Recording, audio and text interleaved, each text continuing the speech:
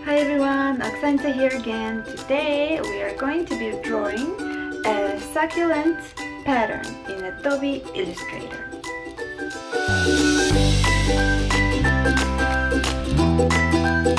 I'm going to show you how I create a repeat pattern, seamless design in Adobe Illustrator using my own technique that I developed a few years ago, and it's been working for me wonderfully through all my projects. So I'm going to show you how I create the pattern, how I make the sketches first, then I create the pattern, and then how I create simple mock-ups to test how the pattern is going to look on the various products. So let's start! We are going to do the research and look for the inspiration for our design. I'm using Pinterest. I love Pinterest, and I'm writing succulent pots into Pinterest to see what it shows me, and I see all of these beautiful pots right here, lots of inspiration. And so now I'm ready to do the sketches. I start a new file, I create a new file based on my template, which already consists of simple instances of a pattern, and I'm starting to draw just a freehand drawing, some rough sketches in blue of my succulent shapes. I don't really use any reference images or photos for this particular design. I just kind of look at all of the inspiration on Pinterest to get inspired, because for this particular design I want to have a bit of a cartoony shape, a bit of a kind of like cartoony shapes to my succulents right here. So I already done a few beforehand to test it out, and I added them right here, and now I'm doing the spiky one. It's kind of as I was looking them over all of these shapes, I was thinking they would make some funny hairstyles. So yeah, I'm doing the little pots and kind of like playing with the shapes and the sizes of them, and to see what fits together.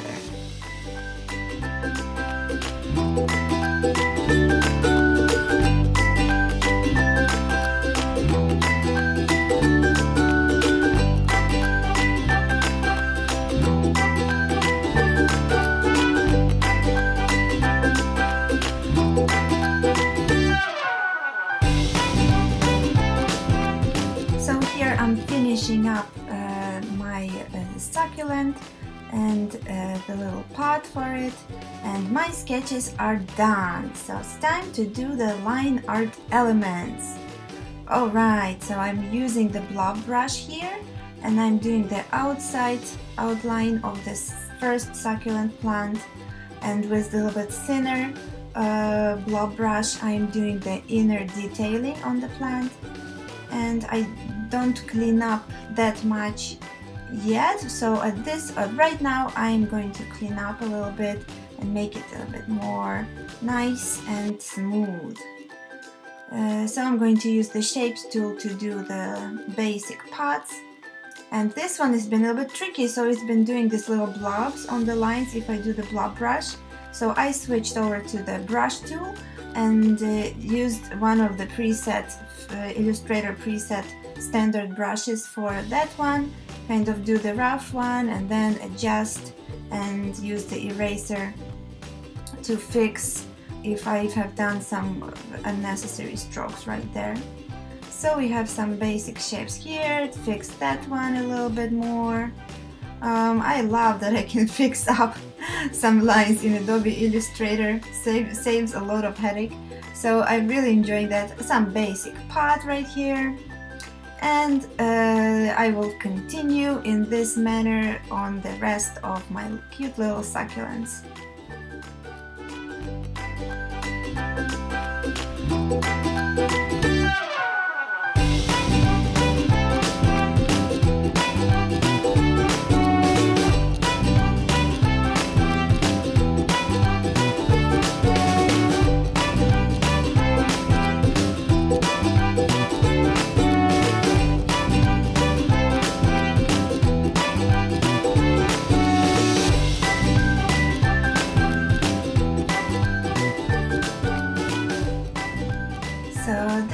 pot is finished, and here I edit the line art for the rest of them, and my line art basic shapes are finished. I just expanded them and I'm ready to do the coloring on my elements.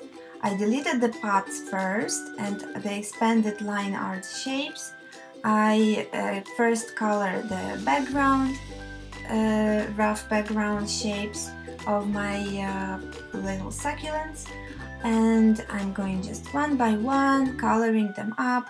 I chose the blue-green palette for my succulents, kind of inspired by the colors of the actual succulent plants, and I'm doing the rough coloring of the basic shapes behind each line art. Now I'm going to do some simple details and highlights and shadows on my artwork, and for this I just copy some parts of the elements from the expanded line art and color them and paste them back behind the black lines.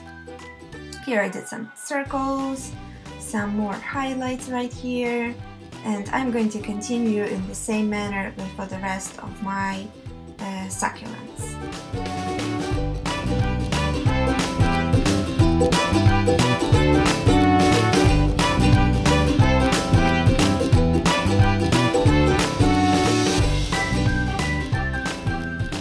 And now it's time to do some cute little pots. The coloring is done, so let's do some fun patterns on the pots. I'm just doing some kind of fun, simple polka dots and wavy lines, and some kind of tribal inspired triangle pattern on this one, and some more stripy and circly designs and semicircles right here for stripes. So a little bit of a tribal inspired by the textures in succulents patterns on my little pots right here.